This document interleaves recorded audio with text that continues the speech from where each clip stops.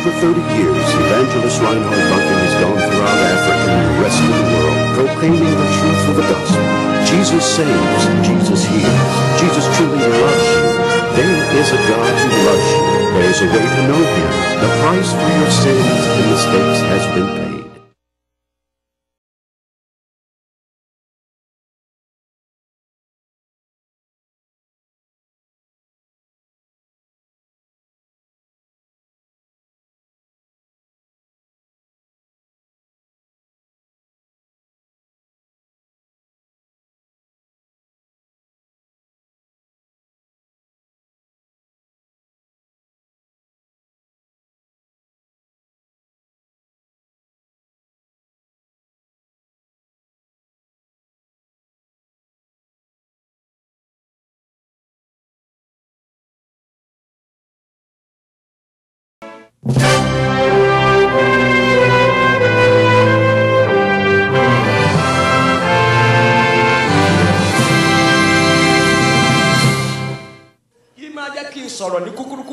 Romans chapter 8 verse 2.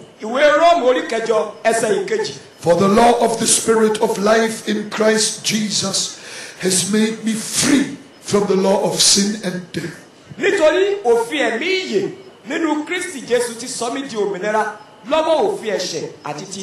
Are you listening? For the law of the Spirit of life in Christ Jesus has made me free from the law of sin and death.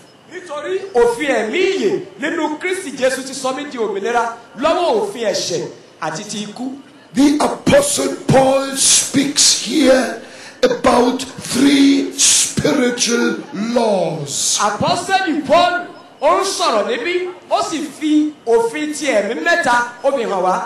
is the law of sin, the other is the law of death, and the third is, let me just give it my own name, it is the law of salvation.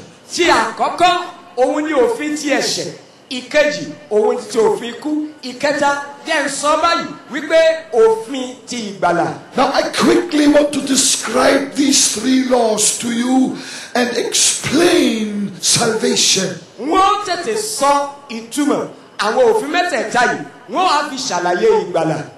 We all know laws. No country can exist without laws. Imagine there were no traffic laws. Imagine the carnage on Nigeria's roads.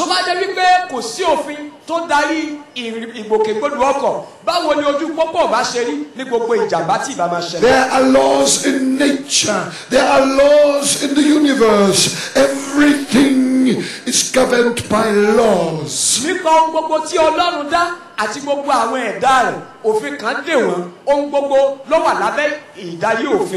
And the Apostle Paul also speaks about laws. But he doesn't speak about physical laws, he speaks about spiritual laws.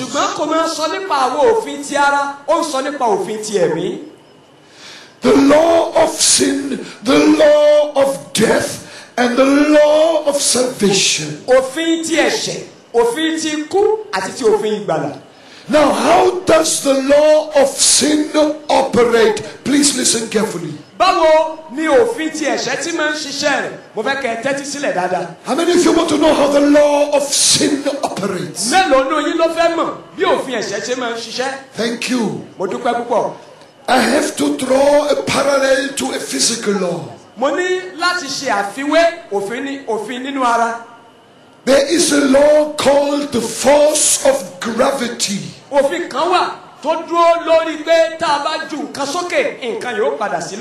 That is a law that is functioning in the world. Now I want to ask you a question. If I throw my Bible high into the air, will the Bible stay up there, yes or no? Of course, no.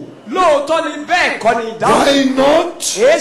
Because there is a law in operation called the force of gravity. tó ń ṣiṣẹ́ èyí tá a pè ní òfin pé bí nǹkan bá lọ òkè. And the force of gravity will force this book down. Òfin yẹn agbára yẹn yóò wá mú kí Bíbélì yẹn kó bọ́ sílẹ̀. This is how the law of sin operates in the spiritual. Bí òfin ti ẹ̀ṣẹ̀ bó ṣe ń ṣiṣẹ́ nínú ẹ̀mí nìyẹn. There is a law in this world called the law of sin, which pulls people down if they want it or not. Òfin kan wà nínú ayé yìí tí orúkọ rẹ̀ ń jẹ́ òfin ẹ̀ṣẹ̀ tí máa ń fa ènìyàn sílẹ̀ bí wọ́n bá fẹ́ bí wọ́n sì fẹ́. We were all born under this law. Gbogbo wa la bí sínú òfin yìí. So from birth we are sinners and we are being pulled down. Láti inú ẹ̀jẹ̀ ibi tí a ti bí wa láti jẹ́ ẹlẹ́ṣẹ̀ a sì ń fà wá lulẹ̀. People are pulled down to do things they don't like to do. Àwọn èèyàn máa di ẹni tí a fà sílẹ̀ láti ṣe ohun tí wọn ò fẹ́ ṣe. One drunkard said to me, I hate drinking, but I must. Òkú ọ̀mùtí kan sọ fún mi wípé òun kórìíra pé kóun mutí ṣùgbọ́n òun ṣàgbọ́dọ̀. There was a power greater than the power of his will. It is the law of sin. Agbára kan ṣiṣẹ́ tó lágbára ju ti ìfẹ́ ọkàn rẹ̀ lọ. Òfin yẹn òun ni agbára òfin ẹ̀ṣẹ̀. Pulls people down. Kí máa fa ènìyàn lulẹ̀. Pulls people down. Kí máa fa ènìyàn lulẹ̀. If there's something in your life that you don't want to do but you cannot stop doing, I tell you, you are under the power of the law of sin. Ǹjẹ́ òun kan wà nínú ayé rẹ tó ti ń pinnu wípé mo fẹ́ pàtì mo fẹ́ kọ̀ sílẹ̀ ṣùgbọ́n tí ò ṣeéṣe fún ọ mo sọ fún ọ lálẹ́ yìí pé agbára kan ṣiṣẹ́ lórí ayé òfin ẹ̀ṣẹ̀ ni. How many of you understand? Mélòó nínú yín ló ti yé báyìí? Amen. Àmín. The law of sin pulls us down. Òfin ti ẹ̀ṣẹ̀ a máa fa nínú lẹ̀. Now let me talk about the law of death. Ẹ jẹ́ wá sọ nípa òfin ti ikú. How many can see my Bible again? Mélòó nínú yín ló tún lè rí Bíbélì mi? How many can see my Bible? Mélòó nínú yín ló lè rí Bíbélì mi? Now listen to me. Mo fẹ́ kí ẹ tẹ́tí sí mi. If I throw up this book, Tí n bá ju Bíbélì yìí sókè, it will come down. yóò bọ̀ sílẹ̀. Where will it stop falling? Níbo ni yóò dúró sí tó bá bọ́lẹ̀ tán? Here? Lófurufú. Here? Yóò tún lọ sílẹ̀ díẹ̀ sí. Here? Níbí. Here? Níbí. Where? Níbo. At the bottom of everything. Ní ìsàlẹ̀ ohun gbogbo. And this explains the law of death. Èyí wá ń ṣe àlàyé òfin ti ikú. The Bible says that death and sin are twin laws. Bíbélì fi hàn wá wípé ikú àti ẹ̀ṣẹ̀ ọmọ ìyá kan náà ni wọ́n tẹ̀gbọ́n-tàbúrò ni wọ́n. Where sin is, death will follow. Níbikíbi tí ẹ̀ṣẹ̀ bá wà ikú ó tẹ̀lé. But when the Bible speaks about death, it doesn't speak about natural death, it speaks about hell. Ṣùgbọ́n nígbà tí Bíbélì sọ nípa ikú níbí kò sọ nípa ikú kéèyàn ṣubú lulẹ̀ kẹ́mi bọ́ lẹ́nu ẹ̀ ṣùgbọ́n sọ nípa ọ̀run àpáàdì. Sin pulls us down. Ẹ̀ṣẹ̀ á máa fani lulẹ̀. And hell is the lowest pit. Ṣùgbọ́n ọ̀run àpáàdì òun ni ibi tó jìnlẹ̀ jù nísàlẹ̀. Hell is the eternal destiny of sinners. Ọ̀run àpáàdì òun ni òpin ayérayé àwọn ẹlẹ́ṣẹ̀. Now you know about the law of sin and the law of death. Báyìí a ti mọ̀ nípa òfin ẹ̀ṣẹ̀ àti òfin ikú. Now, I'm glad I finished with sin and death. Báyìí inú mi dùn pé mo ti parí pẹ̀lú òfin ẹ̀ṣẹ̀ àti ikú. I now want to speak to you about the third law, Mo wá fẹ́ sọ nípa òfin kẹta. which is the law of salvation. Èyí tí í ṣe òfin ìgbàlà. The Apostle Paul calls it the law of the Spirit of life in Christ Jesus. Apọ́sítélì Paul ó sọ fún wa nípa òfin ti ìyè nípasẹ̀ Jésù Kristi. Has set me free Ó ti sọ mí di òmìnira from the law of sin and death. kúrò nínú òfin ikú àti ẹ̀ṣẹ̀. Ladies and gentlemen, Arákùnrin àti arábìnrin. when Jesus came into this world Nígbà tí Jésù wá sínú ayé yìí. and he was crucified, Tí a sì kàn án mọ́ àgbélébùú. when he shed his precious blood, Nígbà tó ta ẹ̀jẹ̀ rẹ̀ sílẹ̀ ẹ̀jẹ̀ iyebíye. and when he cried out, Nígbà tí ó sì pariwo. "It is finished." Ó parí. That moment, ní ìṣẹ́jú yẹn, a new law entered this world. òfin tuntun ó wọnú ayé yìí wá. A law much more powerful than the law of sin and the law of death. Òfin tó lágbára gidigidi ju òfin ẹ̀ṣẹ̀ àti òfin ikú lọ. It was the law of the Spirit of life. Òun ni òfin ti ẹ̀mí tí fúnni ní ìyè. The law of salvation. Òfin ìgbàlà. We are no more hopeless because Jesus is our hope and our Savior. Hallelujah. A kì í ṣe aláìnírètí mọ́ nítorí pé Jésù Kristi òun ni ìrètí wa. Ẹ̀kẹ́ hallelujah. This is why the gospel is being preached. Ìdí nìyí tí a fi ń wàásù ìrere. To tell you you don't need to go to hell. Láti sọ fún ọ wípé o ò nílò láti lọ sí ọ̀run àpáàdì. Because somebody is here to save you. Nítorí wípé ẹnìkan wà níbí láti gbà ọ́ là. Look at my Bible. Please look at my Bible. Ẹ tún wo Bíbélì mi. Look at my Ẹ Bible. wo Bíbélì mi. Tell me, Ẹ sọ fún mi. why is this Bible now not falling? Èéṣe tí Bíbélì yóò fi bọ́lẹ̀? Tell me. Ẹ sọ fún mi. Because there is a hand under this Bible. Nítorí pé ọwọ́ kan wà ní ìsàlẹ̀ Bíbélì. That hand is the law of salvation. Ọwọ́ yìí òun ni òfin ìgbàlà. That hand is the hand of Jesus. Ọwọ́ yìí òun ni ọwọ́ Jésù Kristi. That hand is your great chance in life. Ọwọ́ yìí òun sì ní àǹfààní tó tóbi jùlọ tí o ní nínú ayé yìí. That hand was pierced for your sin. Ọwọ́ yìí a kàn án lóṣòó nítorí rẹ. That hand is reaching out for you tonight to save you. Ọwọ́ yìí wá ń di ìnàjáde sí ọ lálẹ́ yìí láti gbà ọ́ là. In a minute I will pray with those who want to be saved from sin and death. Láàrin ìṣẹ́jú kan wọ́n gbàdúrà fún àwọn tó fẹ́ ní ìgbàlà kúrò nínú ẹ̀ṣẹ̀ àti ikú. From the power of Satan and demons and witchcraft. Kúrò nínú ọwọ́ gbogbo ẹ̀mí èṣù, àìsàn àti gbogbo ipá gbogbo. And when you call upon the name of Jesus, Ìgbà tí o bá sì ké pe orúkọ Jésù. that very same split second, his hand is coming under you. Ní ìṣẹ́jú yẹn, òun ni ọwọ́ rẹ̀ yóò nà jáde ní abẹ́ rẹ báyìí. And when Jesus comes into your life, Nígbà tí Jésù bá wọnú ayé rẹ, you're no more falling. o ò ní lọ sílẹ̀ mọ́. You're no more going down. O ò ní lọ sílẹ̀ mọ́. Down, down. Lọ sí Down, down, down, down, down. sálẹ̀. You're going up, up. O máa lọ sókè. Up, up, up. Òkè. Up, up, up. Òkè. Up, up, up. Òkè. Hallelujah. Hallelujah. This is the law of salvation. Òfin ìgbàlà nìyí. You will no more go down, you will go up. O ò ní lọ sílẹ̀ mọ́, o máa lọ sókè. Your destination is no more hell but heaven. Ibi tó parí ayé rẹ sí kò ní jẹ́ ọ̀run àpáàdì mọ́ ṣùgbọ́n ọ̀run rere. Jesus said, you have passed from death to life. Jésù Kristi sọ wípé a ti mú ọ kúrò nínú ikú bọ́ sínú ìyè. Hallelujah. Hallelujah.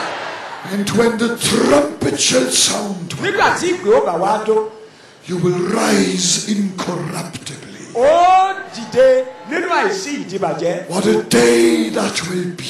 Ìjọ yòówù tí yóò bàjẹ́. If you fell just before you came to this meeting tonight, Tó bá jẹ́ wípé o kọ̀ kó tó di pé o wá sí ibi ìpàdé ìlànà yìí. and you receive Jesus now, Tí o sì gba Jésù báyìí. and his hand comes under your life, Tí ọwọ́ yìí sì wọnú ayé rẹ lọ. this is what I want to tell you. Ohun tí mo fẹ́ sọ fún ọ nìyí. You will never fall again. O ò ní ṣubú mọ́. Never fall again. O ò ní ṣubú mọ́.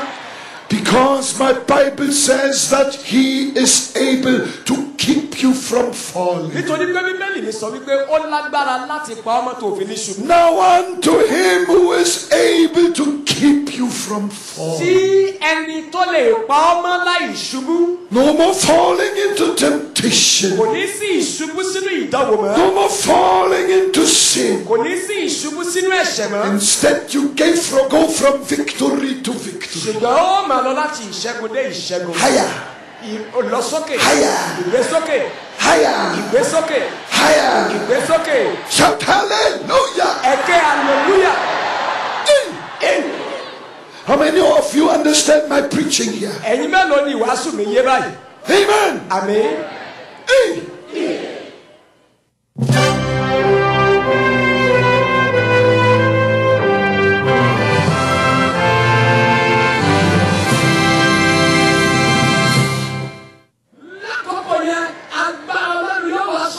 The Holy Spirit power will descend on you. The fire of God will fall on your head. And you will be filled with the Holy Spirit. And with the Holy Spirit, you will be superior to anyone with an evil spirit. Hallelujah! Hallelujah! If God be for us, who can be against us?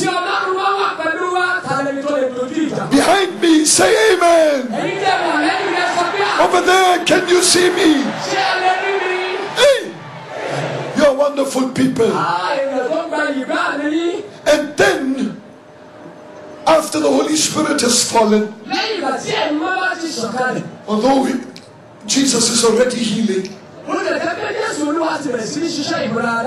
we are going to pray for the sick, and the power of God is going to shake and rock this place. It's not going to be an earthquake, it's going to be a heaven quake on earth.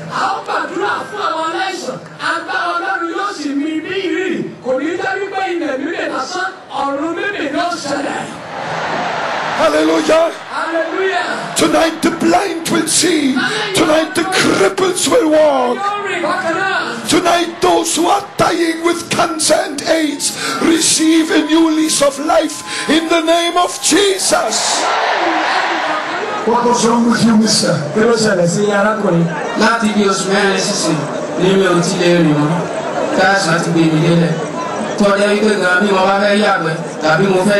ojú kan náà ni wọ́n gbé kò fún mi àmọ́ mo dúpẹ́ lọ́wọ́ Ọlọ́run wípé ní òní nígbà tí mo wá ní sọ́jí Ọlọ́run fún mi ní ìyanu. For the past 4 months he has been bedridden to the point that whatsoever he will have to carry him. Even to go to the toilet, he has to be on the same spot. But right now, by the time he came for the crusade, the hand of the Lord came upon him and he became well. Hallelujah! Is this his scratch? Is this his scratch? So you only could move with that thing? Do you want to see a march? March, mister, march! Left, right, left, right, left, right, left, right. Come back! Left, right, left, right, left, right, left, right. Hallelujah! Amen! God bless you. You must be happy.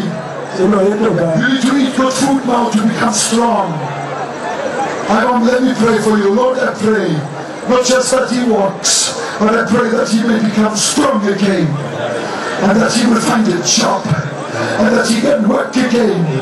In the name of Jesus, I bless you. The Lord will bless you. In the name of Jesus, and I bless your sister as well. Go in peace. Mama, what was wrong with you?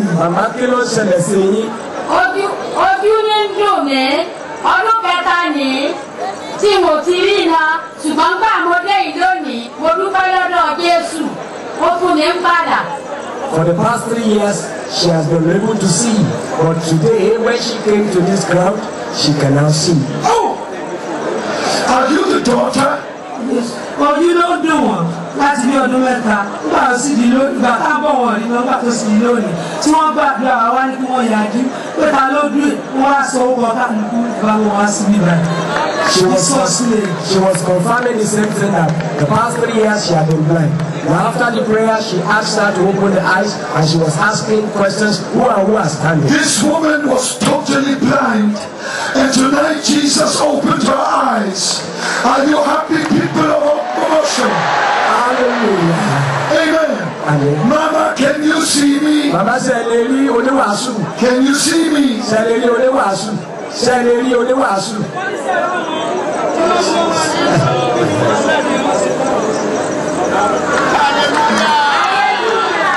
Ẹ máa ṣe bí wọ́n bá ti ṣe. Do what I do. Hey! Touch my head. Wọ́n ní kẹ́ fọwọ́ kan orí àwọn. My head. Hallelujah! Mama, catch me, catch me. Wọ́n ní kẹ́ mú àwọn. Ọ̀nà ẹ̀ máa sá lọ ẹ̀mú wọn bá ti sá lọ. Hallelujah! Hallelujah. Hey! Amen. Mama, what is this? Bàbá kí ni wọ́n mú lọ́wọ́ yìí? Touch the handkerchief. Wọ́n ní kẹ́ fọwọ́ Touch the handkerchief. ẹ fọwọ́ kan sá handkerchief ẹ̀mú. Hallelujah! Hallelujah. Hallelujah. Hallelujah. Hey, do this. Wọ́n á ṣe ohun tí ọba ti ń ṣe. Àmọ́ ẹ fún mi. Wọ́n ti kìlẹ̀ sáwọn èèyàn.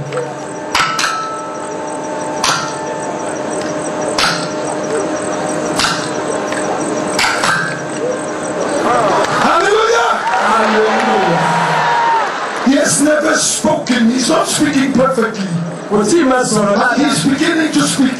Ó sì ti bẹ̀rẹ̀ sí ní máa sọ̀rọ̀ báyìí. 1, 2, 3, 4, 5. Lord, I pray that you will speak perfectly. In Jesus' name, you have opened his ears. He will now hear that he will speak perfectly. And he will speak praises unto God. And I bless the mother in the wonderful name of Jesus. Amen. Go in peace in Jesus' name. Are you happy? What was wrong with you, lady? I have arthritis for over 20 years, and for many years I could not kneel down on my own without a support. I have tried 3 times now this evening to kneel down and come up, and my healing is there. I came because of this, and I'm happy that I have received the healing in Jesus' name. Amen. Hallelujah. I could not do this for many years. I praise God for this. Now you can come up. Lord, I bless this dear lady in the name of Jesus Christ, the Son of God. And I bless you, sir, in the name of Jesus. Go in peace. Your faith has made you whole. Is it true that that ear was deaf from birth? Ask her.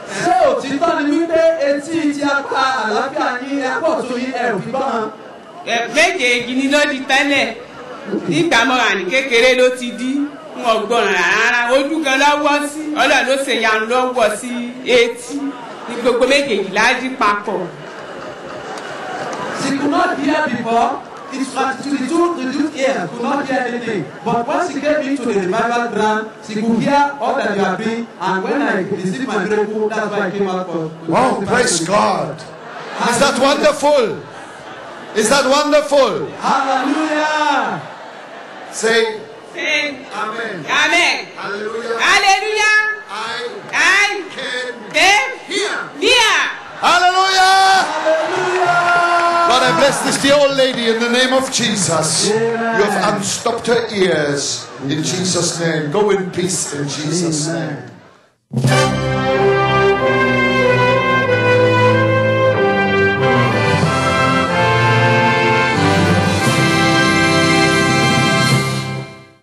Aren't you glad you took a moment to watch that?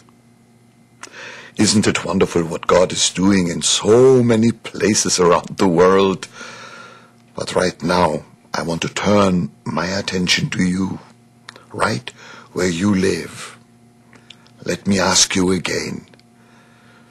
Do you want to call on the name of Jesus for salvation?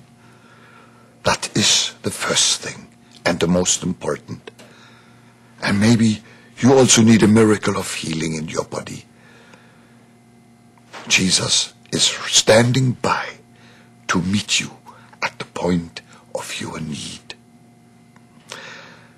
Perhaps you have a loved one who is suffering from a sickness where the doctors don't give much hope for recovery. I want to pray with you and for you, and also for your family or your loved ones, wherever they may be. The great physician is the great Savior. Jesus the Savior, Jesus the great physician, is coming to touch you right now. Please pray together with me this very moment. Say, "Dear Lord Jesus, my ear has heard your word. You have said, 'Come to me, all who labor and are heavy laden. I will give you rest.' I'm asking you to forgive me my sins. Wash me with your precious blood. Come into my heart, Lord Jesus.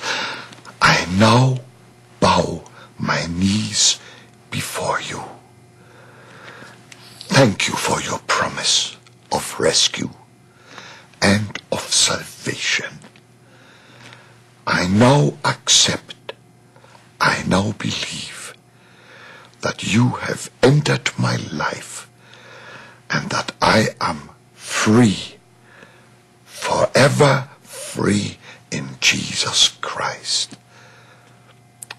I ask it in Jesus' name and for his glory. Lord, I also pray for my dear friends, no matter what their problems are physically, financially. I pray that you may touch them this very moment, that you may turn the tables, and that night comes to light, and that bondage turns to freedom. I thank you that the sick be healed. In Jesus' name, amen. For over 30 years, evangelist Reinhard Bonnke has gone throughout Africa and the rest of the world, proclaiming the truth of the gospel. Jesus saves, Jesus heals, Jesus truly loves you. There is a God who loves you.